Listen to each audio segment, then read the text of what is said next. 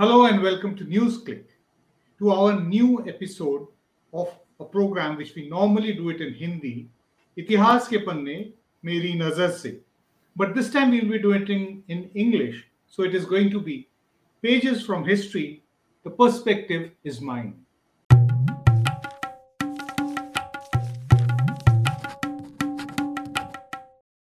There is rarely a public lecture or a speech in which Prime Minister Narendra Modi or any of his Bharatiya Janata Party leaders, whenever they deliver, they always attack opposition parties for being dynastic.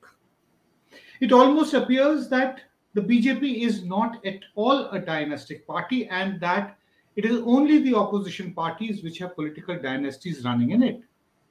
But is this correct? It certainly is not a very correct picture because dynasties do not mean a party which is actually managed or which has dynastic elements within it does not mean only the leadership is in succession. The point is that are there enough lawmakers who are part of what we call political families, or are they heirs of political families? If we actually go by that, then we find that within the Bharatiya Janata Party, there is a huge proportion of lawmakers, members of the Lok Sabha and of Rajya Sabha. No studies have really been done except for the Lok Sabha by scholars. And today we will be actually joined by a very important scholar, Roma Karleva, who has done a PhD on dynasties and democracy in contemporary India, an empirical study in 1952 to 2015. He submitted his PhD in 2018 and is currently at the Hong Kong City University, where he teaches Asian affairs. He is a historian and he's focused essentially on Indian history and looked at political dynasties in India right up to the 16th Lok Sabha, which is 2014 to 2019, that period. So we'll primarily be talking with Roma about political dynasties in India, whether the BJP's claim of not being a dynastic party, in fact, the Union Home Minister Amit Shah claims that one of the major achievements of the BJP is that they have finished political dynasties from India. The truth, however, is something slightly different. For instance, if you take the Central Council of Ministers, there are at least 5 ministers who are heirs of political families in the cabinet as well as within the Minister of States. It is not just only in politics where you find a dominance of the political dynasties. Very recently, reports have also appeared that the Board of Cricket Council of India, at least 1/3 of them holding important positions, come from people who are either from political families or who are part of cricketing families. The General Secretary of the BCCI, Mr. Jay Shah, he is the son of Amit Shah. Likewise, I can actually reel out several names. You have Arun Dhumal, who is the treasurer. He's the brother of Anurag Thakur, a cabinet minister, who is also the son of a former chief minister of the BJP of Himachal Pradesh. So you understand how deep dynasties are running. You also have the son of Jyotiraditya Scindia, who is now a treasurer of the Gwalior Cricket Cricket Committee. Now, Jyotiraditya Scindia's father, Madhavrao Scindia, was also at one point the president of the BCCI. So, dynastism and BJP runs very deep. There is a long tradition to it. Talking about it is going to be Roma Karleva, who has actually spent several months while he was doing his PhD here. So, welcome to the program, and thank you very much for coming and joining us here at a fairly short notice. What we definitely must begin trying to understand from you is that what is a dynastic party? Would we say that, as some scholars say, that it is only those parties where the leadership is, is dynastically inherited. Like, for instance, the Congress Party, where you have the Sonia Gandhi or Rahul Gandhi or Akhilesh Yadav, who's taken over from his father. Likewise, several other parties, the DMK, Shiv Sena, you can keep on citing one political party after another.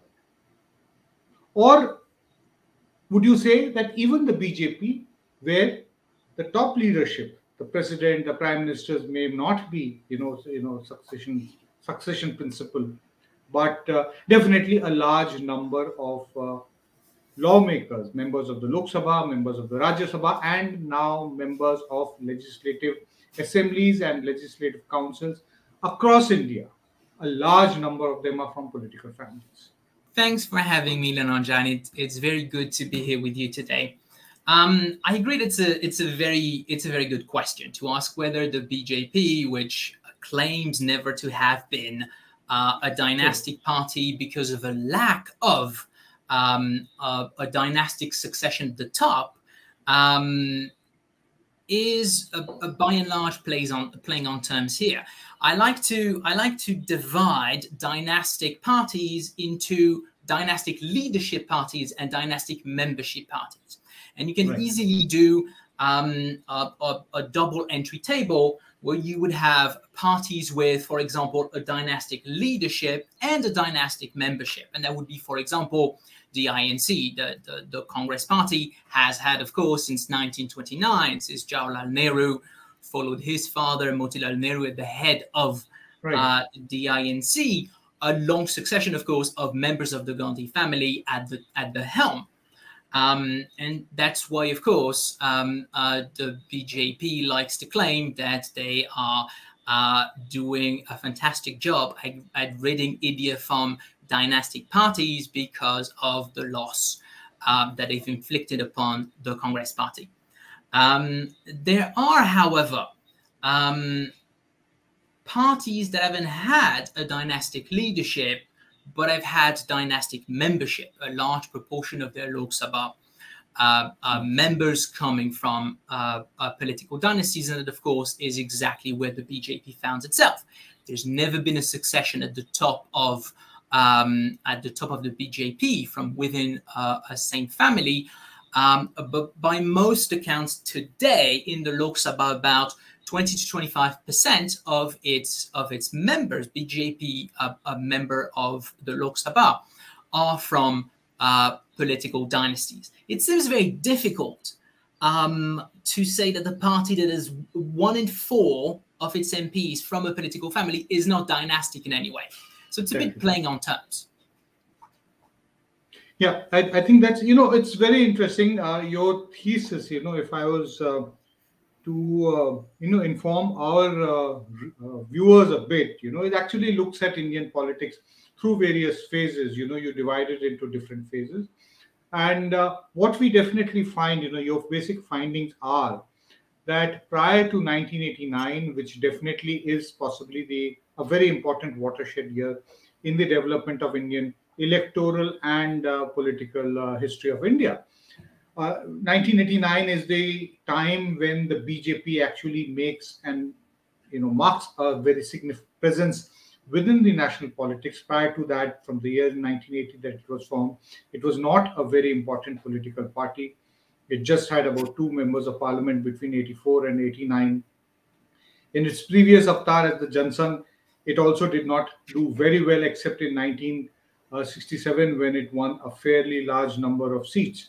So we have had these periods, where the majority of you established through your empirical study that the major number of heirs of political families came from the Congress. But after 1989, the situation started changing. Even though politics in India took a dramatically different turn from 1989. First, we had the long coalition era, and then from 2014, we have seen, I do not know whether this is a permanent, but the era of once again, single party dominance.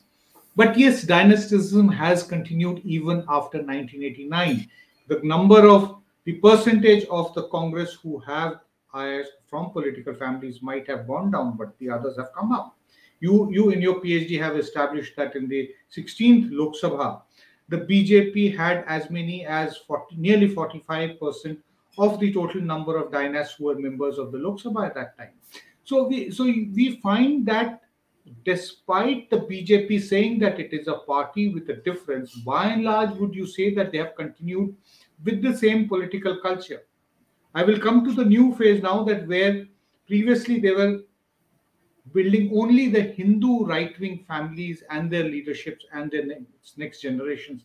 But now they've even started looking outside. We'll look at that phenomenon a bit later. But post 1989, the BJP's character, what were your main findings?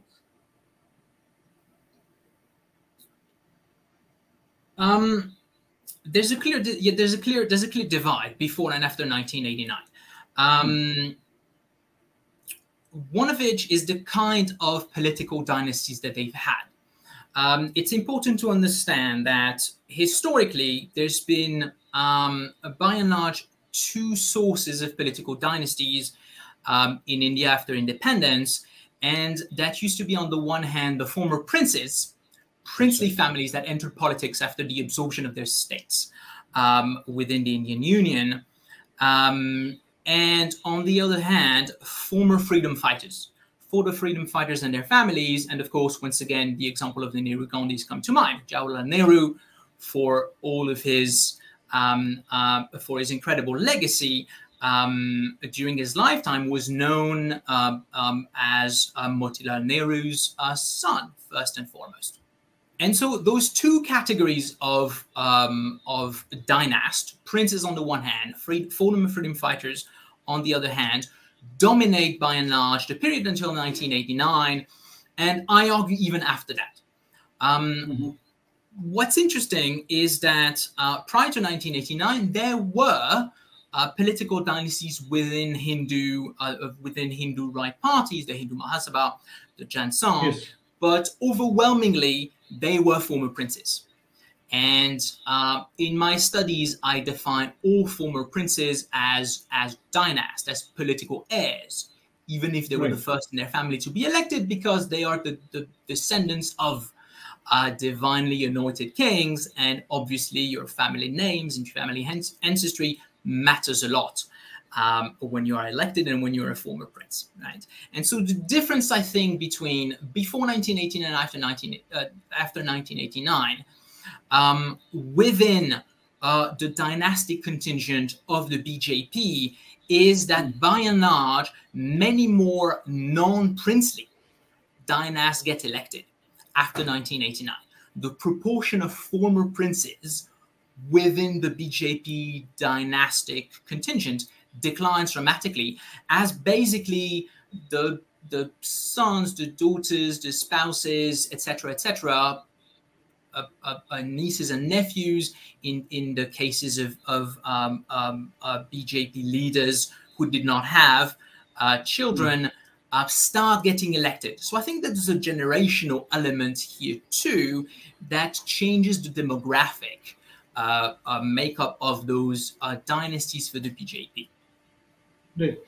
I just want to add, basically for the benefit of our viewers, you were talking about the Hindu right and the dynasts from there, coming from princely backgrounds. There are two political dynasties which I very specifically wish to refer to, because they are of a slightly different kind, in the sense that the first one, is the dynasty of the Scindias. Now, it started basically with Rajmata Vijayaraje Scindia. She was the dowager queen, originally when the Congress wanted somebody from the Scindia family to become a member of parliament. The offer was made to her husband, but he was not interested in entering politics.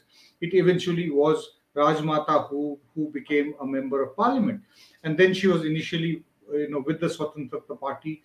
And then, there was a period when she was halfway into Swatantra Party and as well as within the Jan Sangh, that is how it came in.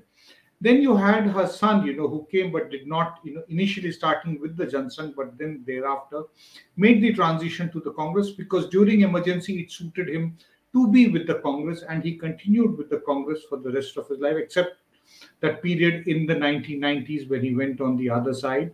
And then after his death, his son Jyotiraditya Scindia, he entered politics and continued to be in the Congress till definitely for reasons, that there wasn't really much to be had while continuing in the Congress. He very recently, just a couple of years ago, he switched over to the BJP. So you have had that family, where you have had the grandmother starting. Now you have the fourth generation, as I was talking in the cricket board of the cricket committee of Gwalior State, and I'm sure that he's going to rise higher in the cricketing hierarchy, and then eventually get into politics once Jyotiraditya thinks that it is time to pass on the baton to his son. The other family, which is also very interesting, is not a family within the in the biological sense of the word. It's a spiritual family. You have the Uttar Pradesh Chief Minister Yogi Adityanath, who initially started with the BJP, but he is the head of the Gorakhdham Mutt in Gorakhpur. His predecessor, his spiritual father, if I can actually use the word, was Mahant Avaidhyanath, and whose predecessor was Mahant Digvijaynath, one of the persons who was instrumental in forcibly installing the idol inside the Babri Mosque in Ayodhya way back in December 1949. So this is a spiritual family which started from the Hindu Mahasabha, and as you were saying, that it was not just the Jansangh but also people coming from the entire Hindu right. So that is something very important which we have to see. But now there's a third phase within the BJP which we are seeing, is that it is not just who came from the princely stage or from the spiritual families, and also who were actually homegrown from within the Sangh network, but they are now beginning to look outside also, and they are poaching into political dynasties of other parties. We can start actually reading out names, one after another, of the number of Congress families whose eyes have been drawn into the BJP, and they have been given nominations to contest elections. So how do you see this Congressization of the BJP and also the embrace of political dynasties of the Congress and other parties also within it? That's a multiple part question, and there are fascinating things to say about all of this. Let me start at the end and work my way backwards. I think at the core of the issue of political dynasties in India rests the issue of trust, or the lack of trust within Indian politics in general. I remember when I was a master's student, and I submitted my my master's memoirs on political dynasties in central India, Madhya Pradesh and Chhattisgarh, which revolved a lot around the Scindia family, of course. Yes. Massively important, massively powerful princely family in Madhya Pradesh. I tossed out in my master's memoir that clearly it was in large part because there were far less loyalty within Indian parties than in other democracies. My typical example would be that in France or in the US, if a politician on the left wing of the ideological spectrum were to cross the aisle and join a right-wing party, he would very often be criticized as a traitor for the rest of his political life, and it would be a major liability because the parties in such a system are quite far apart ideologically speaking, right? And that in the Indian political system, just hopping from one party to the other has never been seen in the same light. It's never been seen as a major sin. And when I was a master's student, my supervisor basically asked me, "Can you prove that? Can you prove that there's less loyalty within Indian politics than in other democracies?" And at the time I couldn't, and I was quite stumped because it seemed fairly obvious to me, but I couldn't prove it.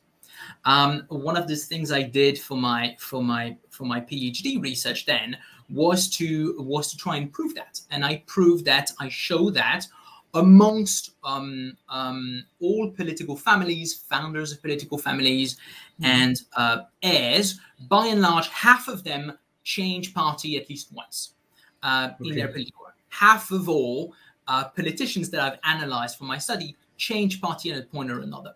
And therefore, I argue that to explain the strength of political dynasties in India, and to explain the fact that lots of parties organize themselves around ruling family, is at the core an issue of trust. If you can't trust your underlings that are elected with you in your party to stay with you if things turn bad, it's a logical thing to actually invest in your family, to give important titles, to give important position, to give important constituencies to members of your families, because you're less likely to be betrayed by a member of your close family that you are by a complete stranger. And so that helps explain, I think, why dynasties have become so important in India. I think, that in your PhD thesis, you have tried to argue that you have spoken about, that there is a mutually reinforcing relationship between dynasticism, the dynasties, and democracy, that they feed on each other. Can you elaborate on it, that how does this happen? And then also, that do dynasties in any way threaten the democratic character of Indian politics? It's a complex relationship. The relationship between democracy and dynasticism in India is a very complex one. Dynasticism is as old as Indian democracy, or older. The reason, once again, that you had dynasties right from the beginning, right from the 1952 Lok Sabha, is in part because half of that dynastic phenomenon was former princes that already held political power, and the other was freedom fighters. The only politicians in the land in 1952 were either freedom fighters or princes. Right? And the fight for independence had been going on for 50 to 70 years by that point, meaning that entire families of freedom fighters had fought as families. So and they had a legitimate claim to be part of the lawmaking process in independent India. Absolutely, you can't deny the political genius and impact of someone like Jawaharlal Nehru. He was his father's son, but he was also one of the most important leaders of the Indian freedom struggle. So that's one thing, and I always like to make the point that Indian politics did not sort of devolve slowly over time into dynasticism. It started like that. The very first politicians in the land were the former princes and families of freedom fighters. So it started right from the beginning, right? The other thing that I think is, yes. BJP also started that way. The Jansangh at that time, you point in your thesis, even in the first house, even though they won very few number of seats, 52 onwards, the very few seats that they won, they used to have a fair amount of people who were eyes of political families. And so to link that back to the issue of trust in politics, because the fight against the British was the only fight that mattered, at the beginning, everyone was gathered within the Indian National Congress, and there was lots of ideological disagreement within the Indian National Congress, which means that all of the parties that would come, that would oppose the Congress in the 60s and the 70s, all came out of the National Congress, right? The founder of the Jansangh was a cabinet minister in Nehru's first cabinet. Exactly. Right? The issue of trust, therefore, get explained once again there, right? If the new opposition parties are all coming from the Indian National Congress, all coming from your own party, from your own fold, switching party is never seen as a terrible, terrible thing, and therefore you have very little trust in members of your party who are not members of your family.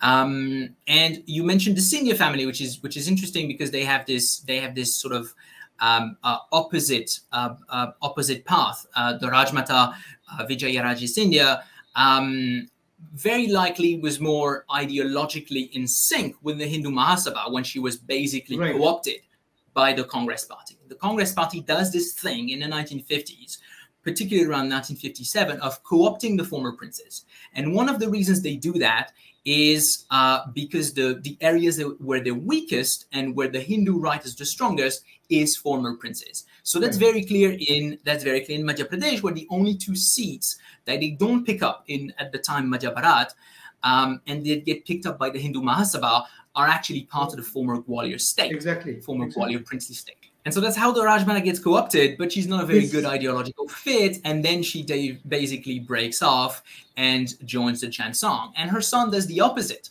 Madhav Rao Scindia is a fascinating character too. Starts being recruited by his mother within the Jansong, and then later on, I think he's not a very good ideological fit, and decides to first become an independent and then join. Yeah, he also didn't want to fall foul of Indira Gandhi during emergency. That is the time when he actually crossed over from the Jansang to the Congress fold. It happened during the emergency, that period. So it is basically a matter of convenience. Now, what we are finding is, as I come to the concluding part of our discussion, is that we have seen that after 1989, the BJP has a fairly large number of ayahs of political families who are lawmakers. We at least have some empirical data, thanks to you, of the Lok Sabha, right up till the 16th Lok Sabha. Despite that, the BJP in its campaigns and in its speeches has a very righteous way of presenting the others as being dynastic and itself as a non-dynastic political party. Now, how honest is such a portrayal according to you, and to what extent, how do you think, or rather, let me ask, do you think that dynastics, ayahs of political families, are actually a reality who are never going to go away from Indian politics? That's incredibly difficult to say, of course.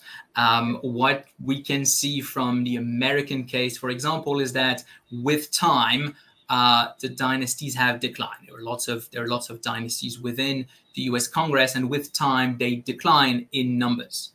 It's difficult to say where we're at in India's path, of course. I will say that for the BJP, the reason they can still argue, of course, that they're not a dynastic party is as long as they don't have a dynastic succession at the top, they can still pretend, they can still hide the fact that 20 to 25% of their members of parliament are actually from political dynasties. The other thing that I'll say, and that answers part of your last question that you asked me about co-opting other dynasties from other parties. Is that by and large the BJP does that at sort of like important leaders. The latest Scindia is a fantastic pick for the BJP. But by and large, the rise of dynasties within their rank is homegrown. They take deserters, defectors once in a while, but most of the numbers of their dynastic parliament are homegrown. And by and large, the proportion of dynasts that they have in comparison to their MPs, it sort of remains constant, I think. What you saw with the Congress over the past few Lok Sabhas is that they basically, most of the seats that they won were won by dynasts. So the progression of dynasts amongst Congress MPs kept rising in the 2000 and 2010s. It's not quite the case with the BJP because they're winning so much more seats, of course, that they managed to dilute a little bit those homegrown dynasts that they have, and they don't seem to be necessarily using dynasts first and foremost to win. They're just the rise of more dynasts within the BJP simply tracks with the rise of BJP MPs in general. True. No, what you say definitely does make sense. That maybe the BJP is not as much dynastic as the Congress or as some of the regional parties were. But we then also have to factor the fact it's less a deliberate strategy. It's less of a deliberate strategy that it was with the Congress, I think. Yeah, possible. But then we also have to take into account that a large number of the allies of the BJP are also run completely on the dynastic principle. In fact, even their leadership is on the matter of succession. So BJP really cannot insulate itself of having cut out dynasticism and dynastic politics. It definitely, plays ball with dynastic politics as much as any other political party has done, but definitely because it requires a certain, point to pin down the Congress, especially, and a few other parties. That is why it keeps on referring to dynasty. But actually, empirical studies like yours and by a few other scholars definitely does establish that the BJP's claim of being a non-dynastic party is absolutely not true. Thank you, Roma, for coming and joining me on this program. My pleasure. It's a very important subject on which we normally get only a one-sided view led by the BJP. And thank you for coming and pointing out the other nuanced aspects of this entire issue. A very important issue in Indian politics. Thank you so much once again. Bye-bye. My pleasure, Nilanjan.